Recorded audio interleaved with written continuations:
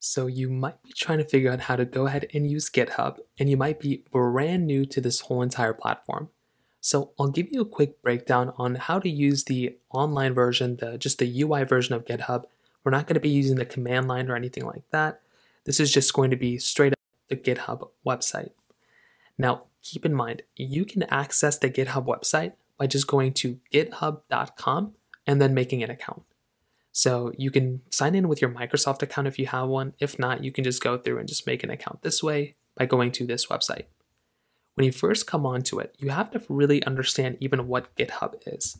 GitHub is basically a platform that allows you to go ahead and build and ship software inside of a single repository.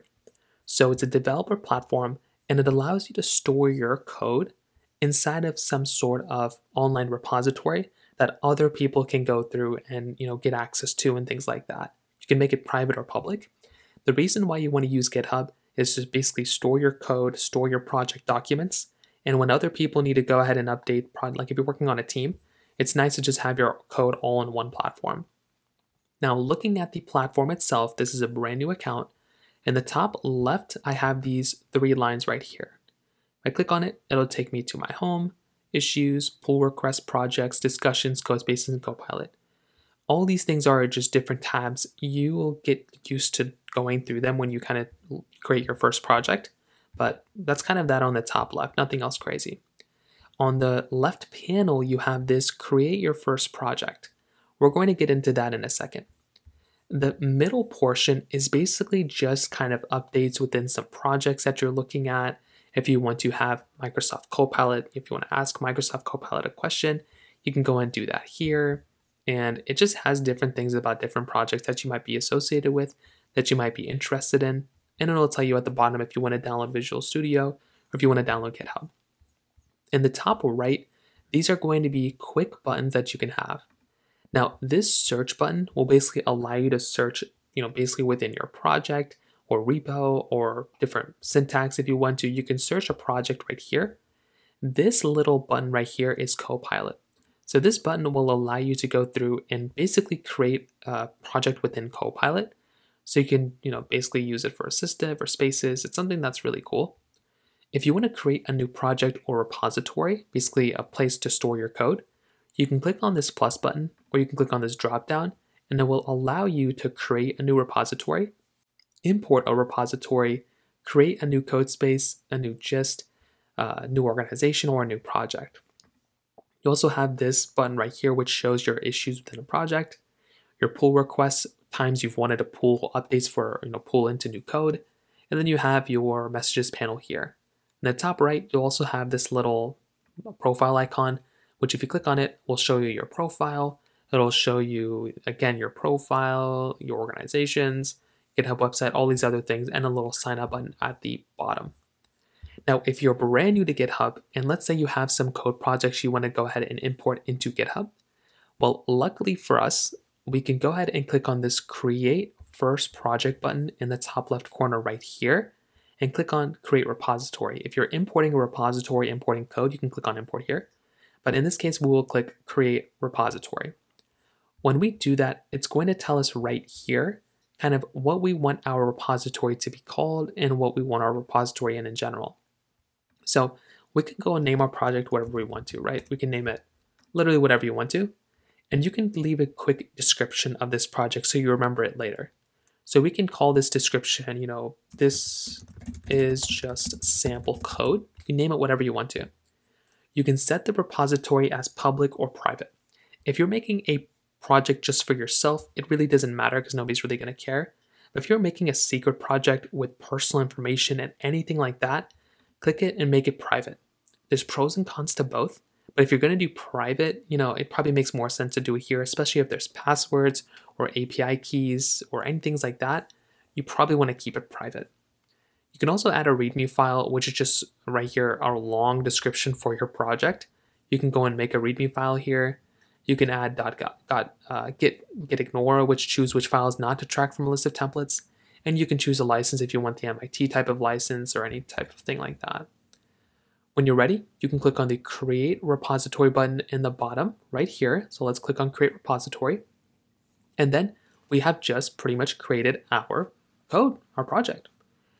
So right here, you have a couple of things. One, you can access your project literally if you want to just go inside of your project, you can just copy this link right here and go right inside of your project. If you want to, you can also go ahead and access it via the command line, and these are the instructions you would go ahead and do that. Now, you don't have to do it. This is just if you are a little bit more if you have more Git experience, you can use your Git experience here by opening up your terminal and going into Git. But you don't necessarily have to do that here. You can just go through and just go into this website, and you can just go do it that way. So what you can do is you can just go through, copy it, or I think you can click on Setup in Desktop. Now you can also click here, I believe, Get Started by creating a new file. And you can click here, let's see what happens. So it brings us right into our project.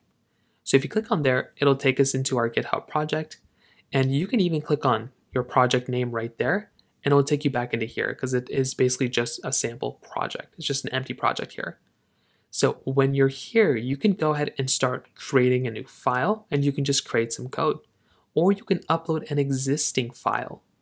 So if you have some code that you already want to import, you can click on Upload Existing File and drag and drop a file here if you want to.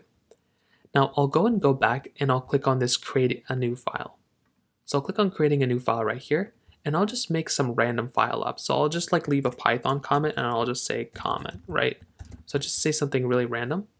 Now, what I'm going to do here is I'm going to go ahead and basically click on Preview. I want to see it. And if it's good, I should be able to commit changes. Now, I don't know why it's grayed out right now, but essentially I can go through, create this type of project, and that's basically an example of what you can kind of do. So again, this is just an example. You can also upload your existing files as well, but that's kind of one way to do it. Now, on top of that, you can also go through and you can, like I said, upload an existing file. So if I have some sample code that I have in my other file, let me see if I can go and find something. So here's some random file that I have. I'll just go and drag and drop it. And from here, I can go and drag and drop this random Python file in here. I can click on Commit Changes, and it's going to process the code. It's going to take a little bit of time. And now look, we now have this project right here that is basically an actual project. Now, again, this file is not even a Python file. I don't even know what's inside of it. It's just like some random stuff in here, so it's not anything crazy. I think it's just like some web scraper I was making. So it's a pretty basic type of code.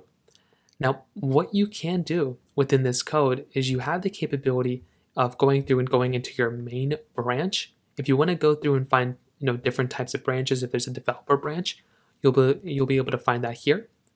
If you want to, you can also click on Add File, and you can quickly add and create new files. So you don't have to know Git to do this. You can just upload and delete files here. You can also click on the code dropdown here if you want to download this code. So if you have this code or somebody else has a code and you go to their developer branch or their repo, you can click on Download Zip and be able to download this zip file right inside of your computer. Same thing with Open with GitHub. You can click on here and it will also download the code that way too. And then you can go through and read an adme file if they have it, or you can just go through and make your own if it's your own project. And that's kind of that. Again, when you go through your projects, it's going to be more or less kind of the same type of experience. There's going to be a lot of things you'll be able to see that you can kind of learn as you kind of go. But GitHub is really cool. All your code is now stored online.